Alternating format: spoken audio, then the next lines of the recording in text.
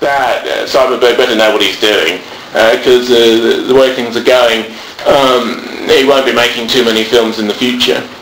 Now, Syberberg's politics is less important than the spirituality of the artistry that he represents. As with all extremely visual artists like him, describing what he's done, it makes a lot more sense if you've actually seen the material. But of course very few people are entirely aware that this material exists, even though quite a lot of it comes up on the internet almost instantaneously in English.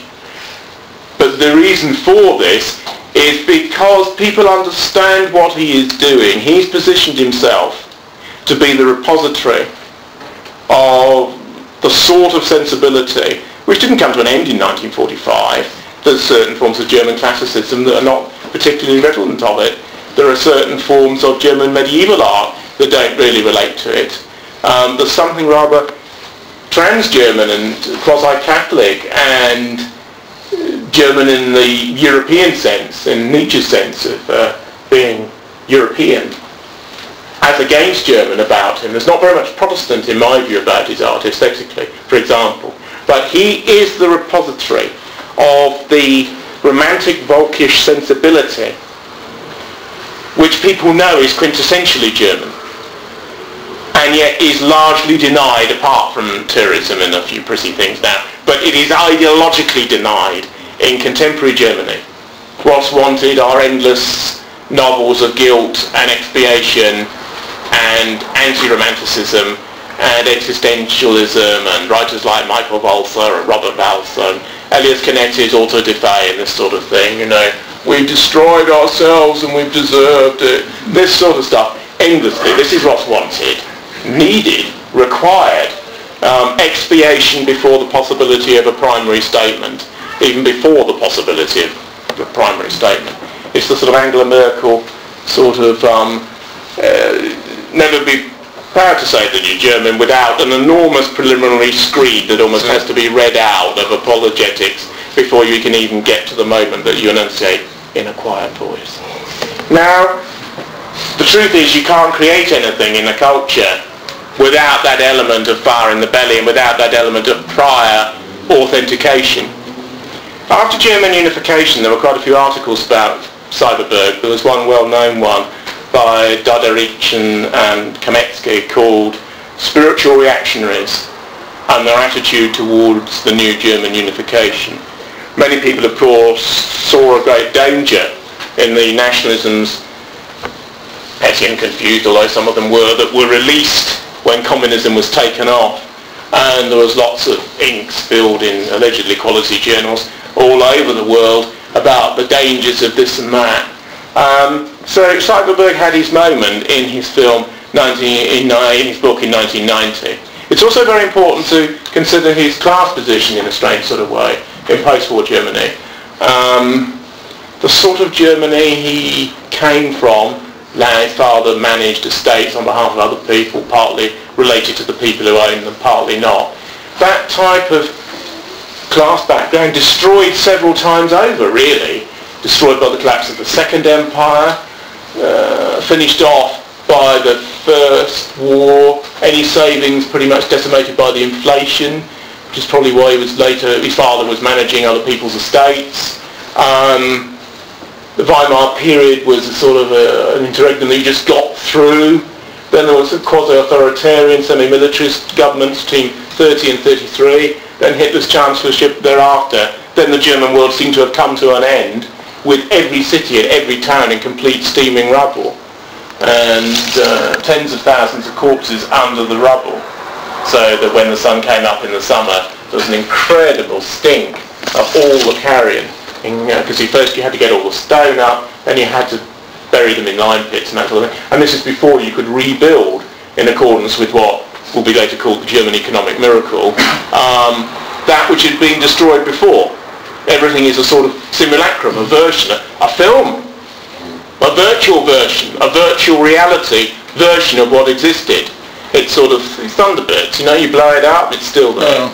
And that's why he sees everything as a film.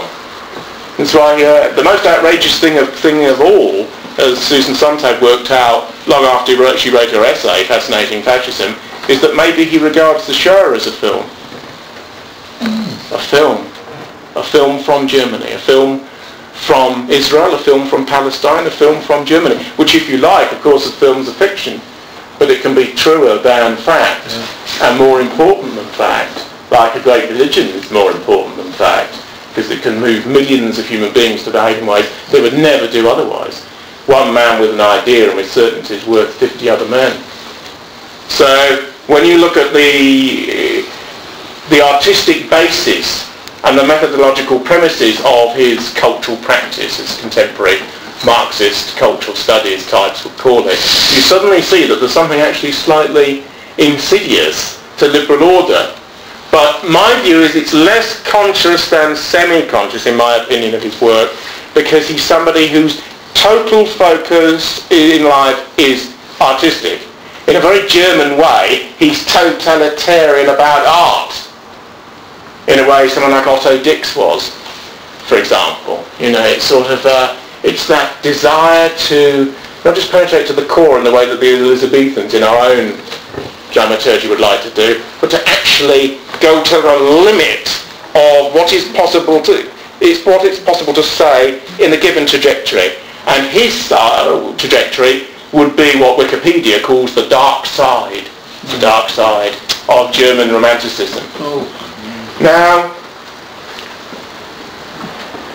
is he, or can he at all be described as Leni Riefenstahl's heir? Firstly, the cinema that she made, the idea of making anything comparable in post-war Germany is utterly unthinkable. It's unthinkable. Therefore, all that could ever be made is to approximate to the sensibility that she shows in her films as much before Triumph of the Will and Olympia Parts 1 and 2, Festival of the Peoples, as is congruent with those works themselves.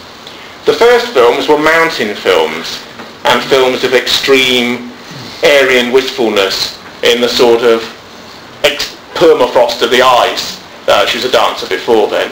The last film is about Serenity of the Body and opera stroke operetta, and again a return to that which she knew best. When blocked, you go back. Always with her you sense this yearning and transcendental idealism and a desire to attain archetypal perfection visually. She's an extreme visualizer and an extreme feminine visualizer, which is artistically unusual. And that's why Hitler chose her to make that film. In the teeth of all sorts of party opposition. Goebbels couldn't stand the idea initially that a woman would make the film, and was overruled, because she viewed that movement with the religious eye, essentially speaking, of a female artist, which is why Hitler chose her, because he wanted it seen in that way. And it's very rare for the male world, if you like, for an extreme version of part of the male world, to be viewed by the female artistic eye from without, with technical ability of genius as well, editorially and so forth. This, I feel, is the comparison that can be made between him and her. But with him, likewise, there's a technical search for perfection, given monetary and budgetary limitations.